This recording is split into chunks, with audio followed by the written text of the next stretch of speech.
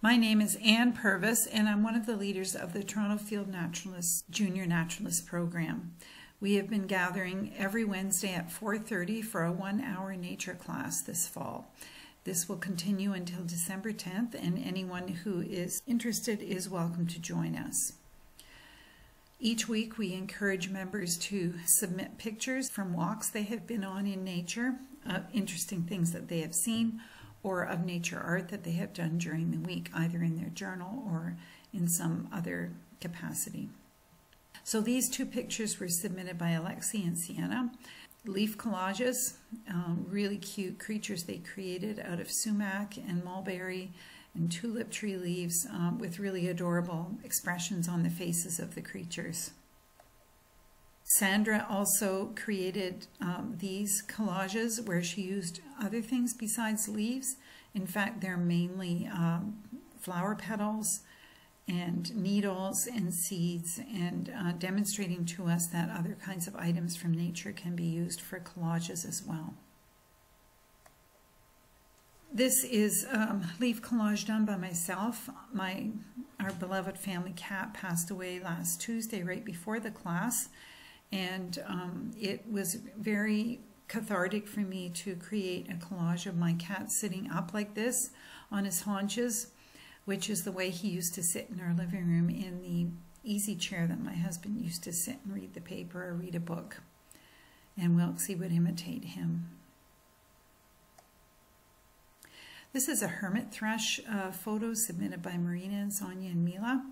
And our question to the group today was, do you know what common bird is a close relative of the hermit thrush? It took us a couple of minutes, a couple of guesses.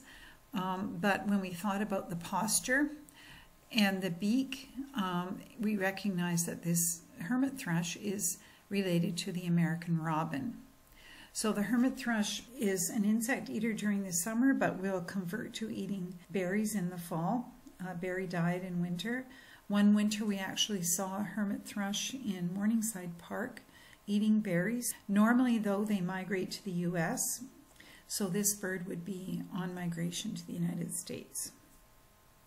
Marina and Sonia also sent in 2 pictures of songbirds who may be with us all year round. Our group correctly guessed the black-capped chickadee and the downy woodpecker. Chickadees are very tame in Toronto, so it's a good time of year to start carrying seed with us when we go for a walk. And when you hold it out in your hand, they will come and feed directly from your hand. So this is a garter snake. Garter snakes mate in the fall or the spring. They hibernate in large groups of up to 1,000 snakes. A single female will give birth to up to 30 live young in the middle of summer. And they are around us in the city. They eat mice and earthworms in urban settings and can live in old foundations of old buildings. I found this wasp nest in Hyde Park. I was surprised because I hadn't seen a nest with brown stripes like this. Paper is made out of wood.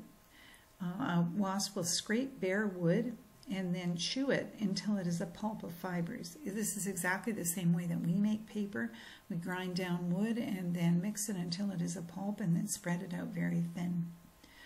So I was questioning, where did this very cinnamon brown color come from? And then I noticed these fence posts here, and it was clear that the scratchings of the wasp are visible on the fence posts, and they were getting this, picking up some of the color of the fence post, and that was ending up in their nest. This is a late season agapostamon foraging. I challenged the group if they could remember whether this was male or female. The female is actually all green, and the male just has the thorax and the head green. This bee is not a social bee in the sense of specializing with a queen and workers who do all the foraging. However, they do live condominium style. So several bees, agapostamon females, will use a common opening. They will each have their own burrow inside the opening. And this bee was designated the Bee of Toronto because of this interesting lifestyle. So I challenged the group if anyone remembered what caterpillar this is. Several people did. This is the gypsy moth caterpillar. We went over the life cycle of this caterpillar earlier, and during the winter we see the egg masses on the trees. So Amara and Pamela submitted pictures of some fall plants. So this is, I'm pretty sure this is a bramble or a raspberry, wild raspberry. It's a sun-loving plant that we usually find in meadow areas, and we can see that it's very prickly and stiff, but turning brilliant colors. The plant in the middle is common mullein. It has a tall yellow candle in summer, which becomes a brown spear in winter. Our kids used to use them for sword fights. This one is a first-year plant. It takes a year for the plant to get established before it makes the candle. These are field flowers. People all over the world have used mullein leaves and flowers as a painkiller, to help with chest colds, to help with getting to sleep. There are about 8 different uses for this plant. It is also quite common and pops up in gardens. And finally, these are some puffballs that I found. When I first found them, I thought they were stumps that somebody had cut off the branches from. Then when I picked it up and pressed it, spores puffed out from the beginning, so I knew what they were. You can see that the upper surface has sort of cracked as the thing grew. So this week we are featuring oak trees and acorns, this week and next week. And we're going to talk this week about a very special habitat that is found in High Park called the black oak savanna. So oak trees love High Park. It has deep sandy soil that was laid down on the bottom of Lake Ontario 12,000 years ago. At that time, Lake Ontario was called Lake Iroquois, and it covered a much bigger area, including High Park. Oak trees can flourish in sandy soil because they have a deep tap root, a root that looks like a carrot. That root can go very deep in the ground in search of water.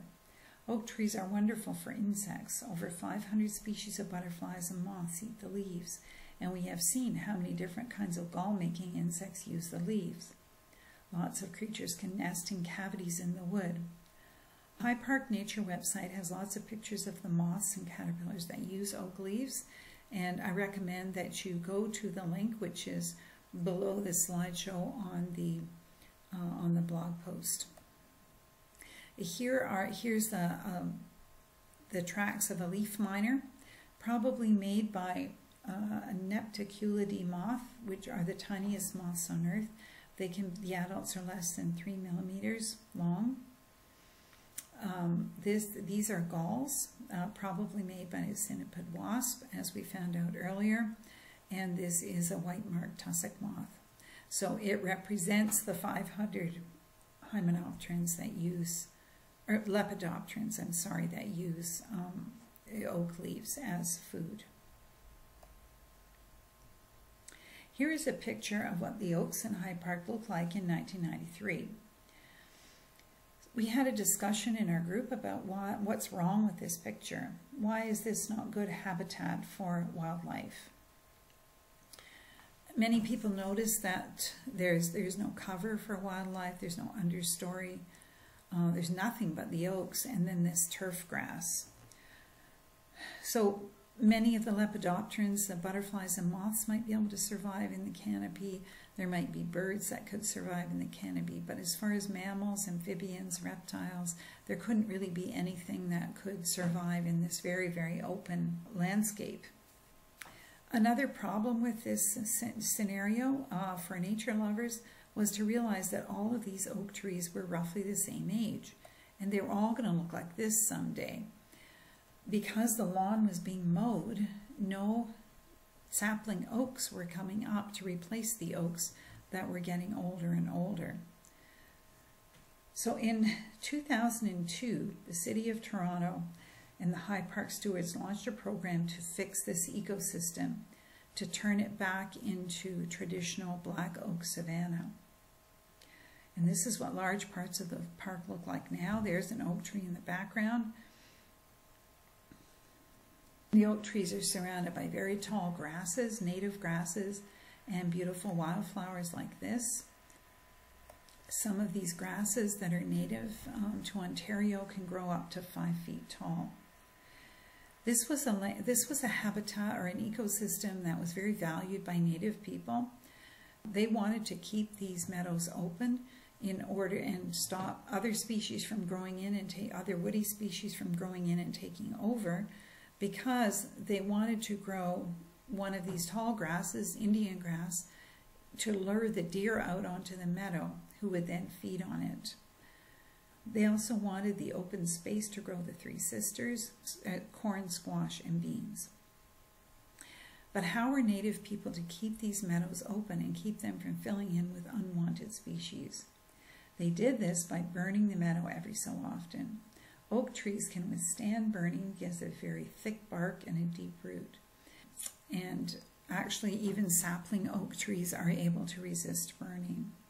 The City of Toronto now does the same thing, which they have learned from Native people.